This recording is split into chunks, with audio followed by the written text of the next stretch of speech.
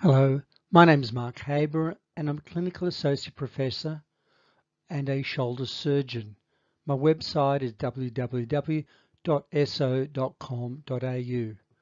I'm based both in Sydney and in Wollongong. In this video, we'll go through the steps involved in performing an anatomic and reverse shoulder replacement.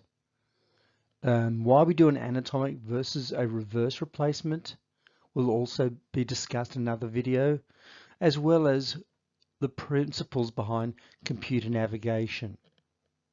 To get into the shoulder joint, we make an incision over the front of the shoulder, from the collarbone to just to the armpit, to expose the shoulder joint.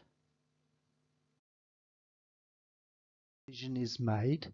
We then separate the two muscles over the front of the shoulder joint, the pectoralis and the deltoid, to expose the underlying rotator cuff subscapularis tendon. So we have to release one tendon of the rotator cuff to expose the shoulder joint, that being the subscapularis. Once the subscapularis tendon is released, we then expose the ball part of the shoulder joint and we can clean up all the spurs in preparation for preparing the humeral head. The ball's exposed, we then use an oscillating saw to take the top of the ball off. Once we've completed that part, we then prepare the humerus. So once the ball's been removed, we then find the shaft of the humerus. Now the humerus, like most long bones, is naturally hollow, and all we have to do is find the hollow pathway. We then prepare the shaft of the humerus using reamers of incremental sizes of 1 millimeter to find out what size component will fit down the shaft. Determined the size of the implant, we put a trial implant down into the humerus. Steps to expose the shoulder joint and prepare the humerus. Once we've prepared the humerus, and that is the ball side of the shoulder joint, we then have to turn our attention to the socket side. Now, how we prepare the socket side depends on whether we're doing an anatomic or reverse, and the difference is explained on another video. The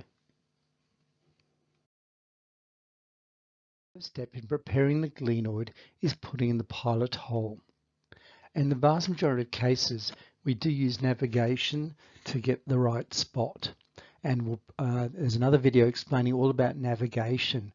But in brief, what we planned on the computer was where the blue dot on the right sits, and the yellow dot is where our drill is. So we have to just get the yellow dot on the blue dot to make sure we're exactly where we want to be.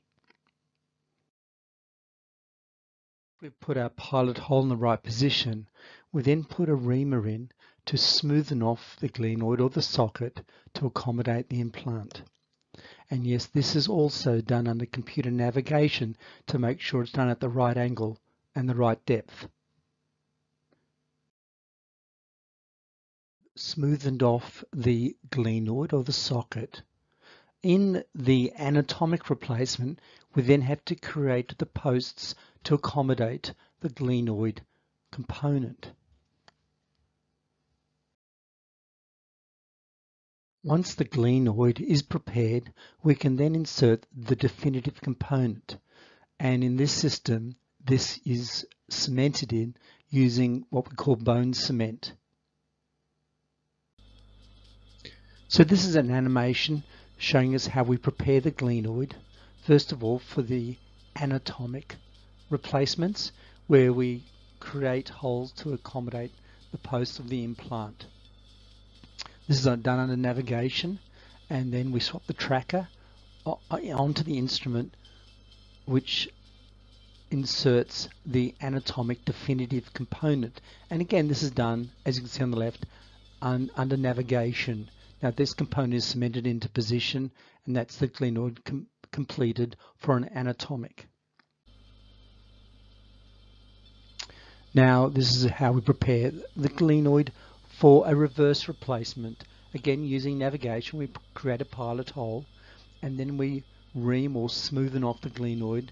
Again, removing only a millimetre or two of bone usually, taking all the spurs off. We then, again under navigation, prepare the central post, and once that's done we can insert the component. So we swap the tracker off onto the instrument to insert the definitive component, and this is the definitive reverse component. It's uncemented, it's placed in position using navigation, but to fix this one, instead of using cement, we use screws. So the screw holes are created using navigation to make sure we've got optimum positioning the screws into good solid bone. So once the screw holes are prepared, we can then insert the screws. This is just the animation in summary showing how we do the complete operation. Again, for an anatomic, we prepare the glenoid, create the posts, insert the glenoid component, which is cemented in place. We then insert the humeral component, put the ball where the old ball used to be, and this is the completion of an anatomic shoulder replacement.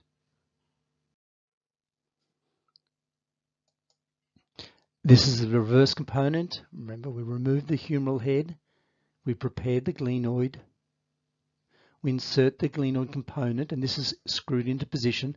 We place a glenosphere over the top of it, place the humeral components, so we put a ball where the socket was, so therefore we now put a socket where the ball is, assemble all the components, and that's the completion of how we do a reverse replacement.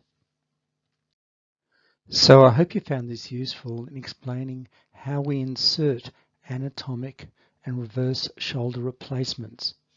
We will have other videos explaining why we do an anatomic versus why and when we do reverse, and also the role of navigation in inserting the shoulder replacements. I'd like to thank you for listening to this video. I'd like to thank you again for listening to this presentation. Click on the thumbs up if you did find it useful, and click on subscribe if you want to get updates on shoulder matters.